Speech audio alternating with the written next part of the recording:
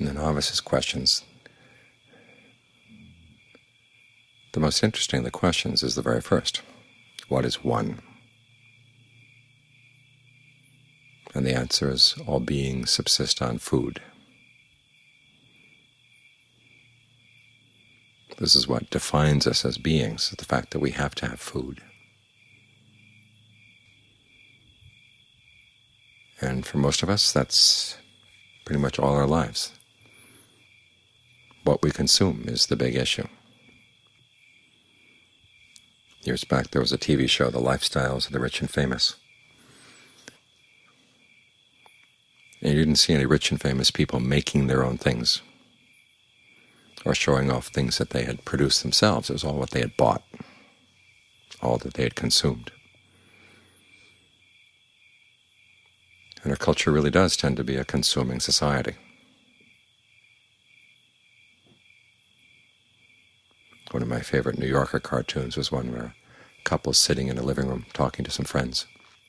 And one of the husbands is saying, well, of course it's had its ups and downs, but by and large, Margaret and I have found the consumer experience to be a rewarding one.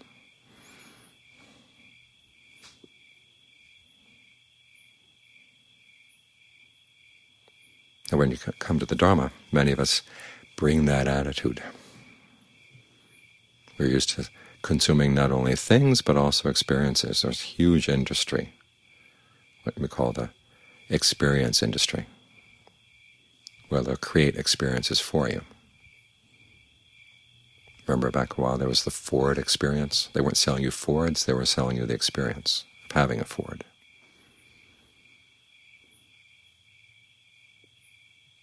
Park rangers talked about maintaining the Yosemite experience or the Zion experience for people to come and consume.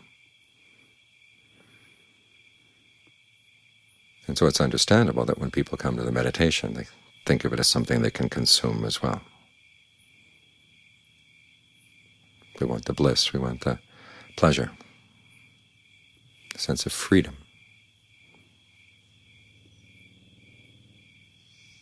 That we've heard that will come from mindfulness and concentration. But in order to consume those things, we have to produce them first.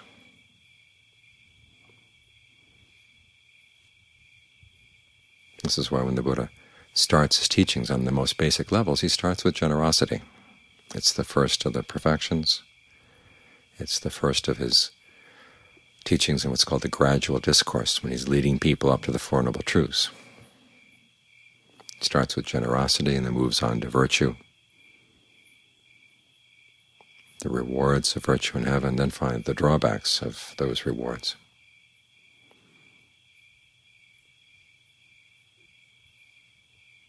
And then the value of renunciation. Once the mind can see that renunciation would be a good thing, then it's ready for the Four Noble Truths. In many ways, renunciation is a continuation of the principle of generosity. You learn that you have to give something away, give something up, in order to get something of greater value. So instead of encouraging us to come to the meditation as consumers, he encourages us to come as givers. What are you going to give to the practice?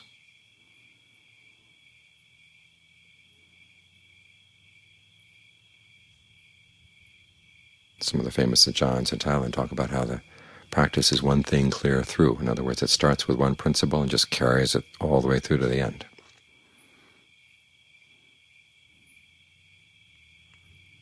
And it's this principle of giving. This is what raises us up beyond and above the level of just being beings that have to consume and that have to feed.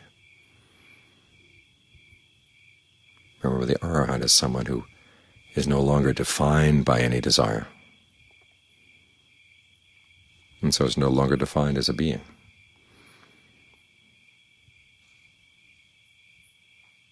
And even the Arahant's consuming of food is a gift. Those who give to the Arahant get rewarded many times over.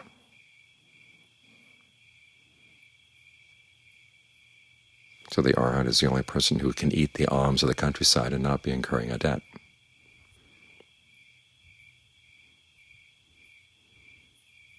So the practice is a practice of giving. from the very beginning. All too often we encounter talks about dana as basically disguised requests for money, which is why some people have a real aversion to the topic. But the Buddha had an etiquette around this.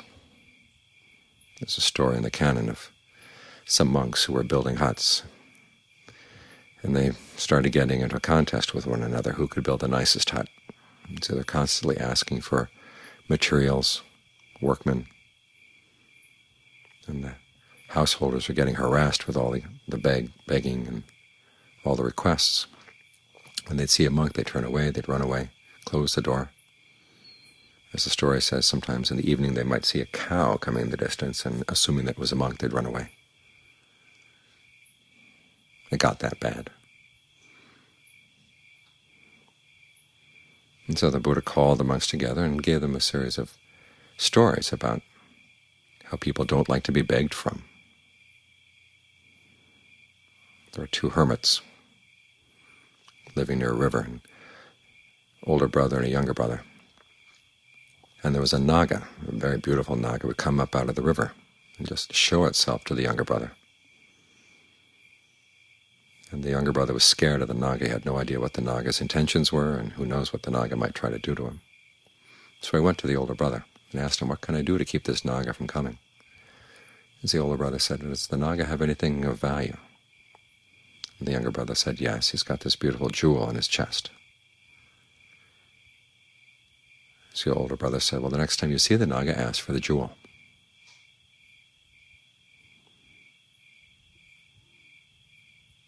So the next day the naga came, and as the naga was in front of the younger hermit, the hermit asked for the jewel, and the naga went away.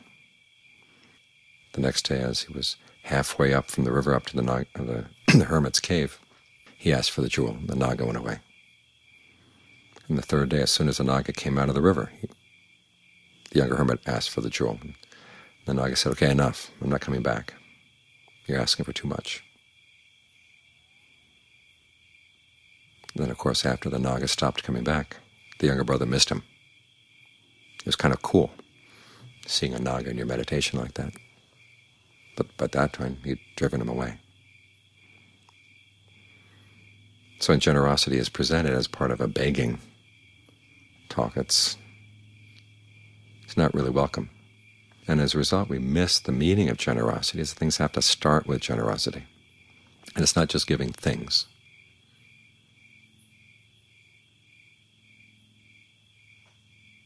You're learning how to give of your time, to give of your energy.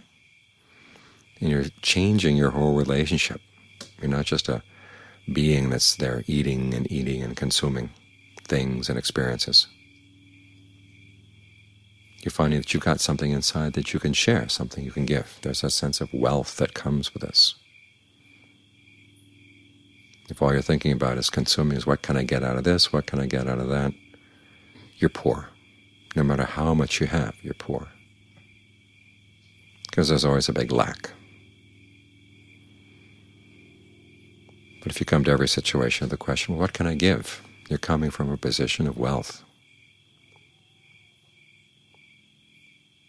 And you find that you do have reserves of energy, and you do have reserves of knowledge that you can share. And in sharing, you gain a lot in return, a lot of more value.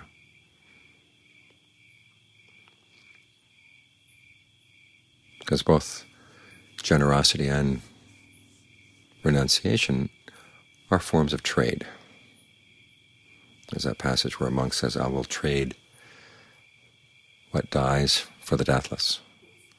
I'll trade what is limited for unbinding." You're trading up. You can't get the better thing without giving up the lesser thing.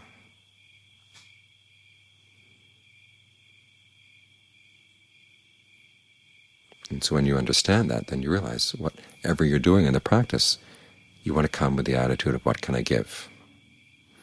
If you don't have material things to give, well, how about your time? How about your energy?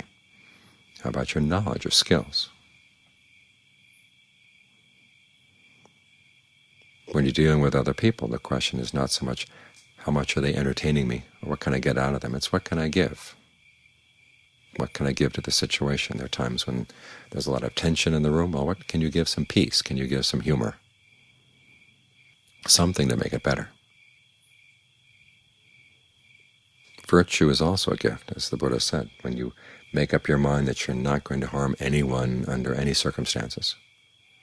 No killing, no stealing, no illicit sex, no lying, no taking of intoxicants. You're giving limitless protection to all beings. In other words, at very least from your quarter, they don't have to fear anything. And as you give limitless protection, you have a share in that protection as well.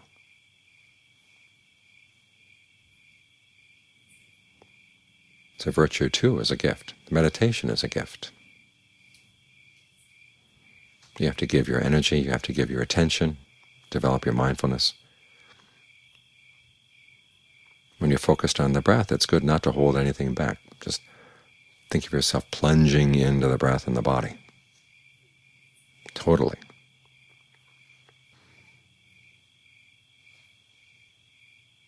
And then the reward is that you have this all-around experience of ease, refreshment. If part of you is pulled back, there's a part of you that's not sharing in this, that's not gaining anything.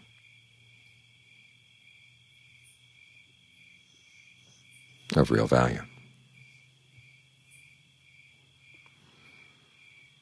So try to bring this attitude to the practice, that it's all about giving. Ultimately, you're going to be giving up your greed, aversion, and delusion.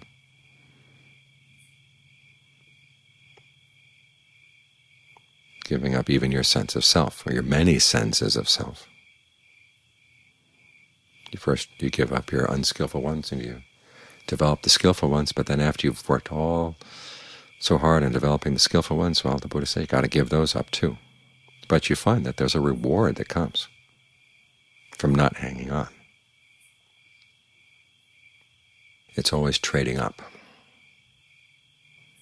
But you can't trade up unless you start giving to begin with. Otherwise, if you're just in consuming mode, you're living off your old goodness.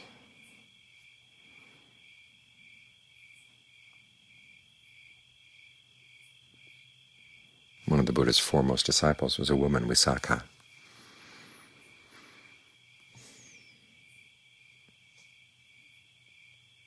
whose nickname was Megara's mother.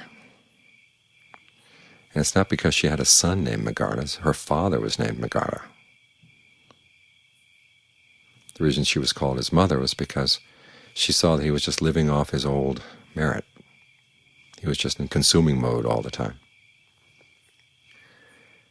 And she made him realize, and she had learned the Dharma from the Buddha, so she taught him that you're just living off all your old stuff.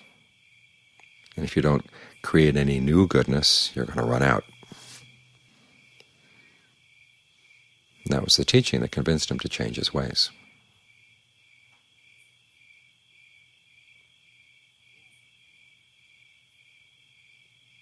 Because she was his teacher, she was called his mother.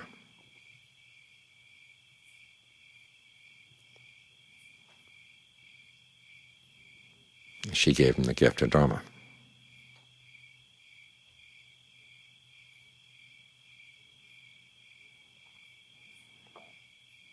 So remember, we're here to go beyond just being beings that are consuming all the time.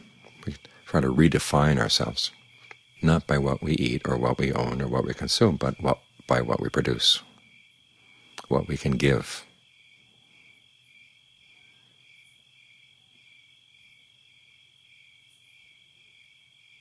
And it's by making this switch in the mind. It changes everything.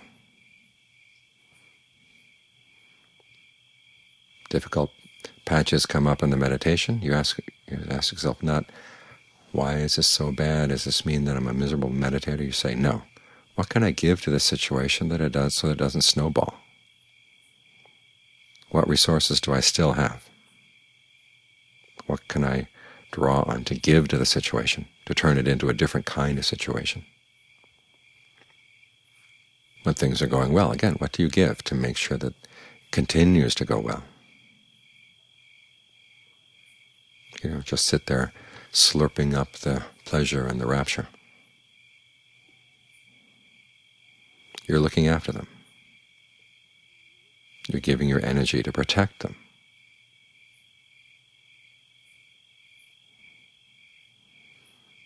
So that as you get more and more into the giving mood, when you finally do have your taste of the deathless, instead of trying to grab onto it and hold onto it, which places a separation between you and that experience,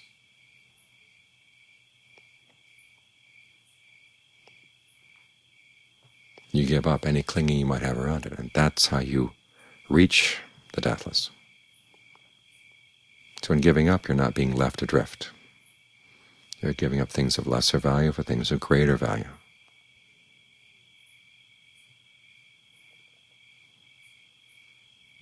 But remember, the only way you can trade up is to be willing to give something in the first place. Otherwise, there's no exchange.